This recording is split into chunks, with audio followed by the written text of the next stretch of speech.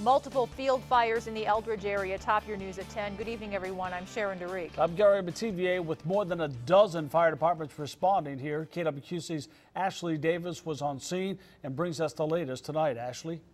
Gary and Sharon, a windy day in the QCA today made for fast-moving fires, and with no fire hydrants in these rural areas, trucks and tractors had to bring in the water and work the ground to contain those flames. And witnesses tell me this made for a scary afternoon, but they're glad the damage wasn't as bad as it could have been. I was kind of wondering if they were going to get it stopped, because if they couldn't have stopped it, it would have gone right through the farm place here and kept going. And then I got that big field, it would have got into it and taken that all out.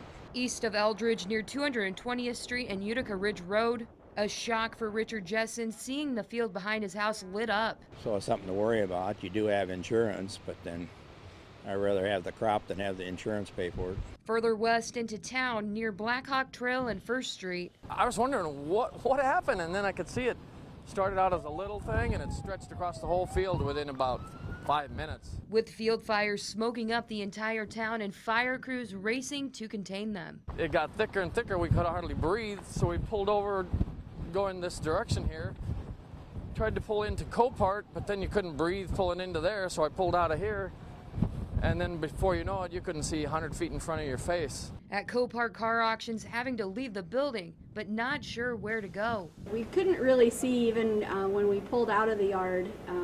We couldn't see. We could hear fire trucks were coming. So as we pulled out, we talked about it after the fact that we were just kind of hoping we didn't get in their way or get hit as we were pulling out, because we couldn't see anything. A scary situation, but Copart office manager Rodell Morgart says she's thankful no one was hurt. There's always way scarier things. We all got out safe and building's okay, and it looked like all the firefighters were okay, so it was okay. Reporting in Eldridge, Ashley Davis, KWQC TV6 News. So far, there are no official reports on what caused these fires. The Eldridge fire chief tells us 2 of his firefighters did suffer from smoke inhalation. Their status is unknown. There are no other reported injuries at this time.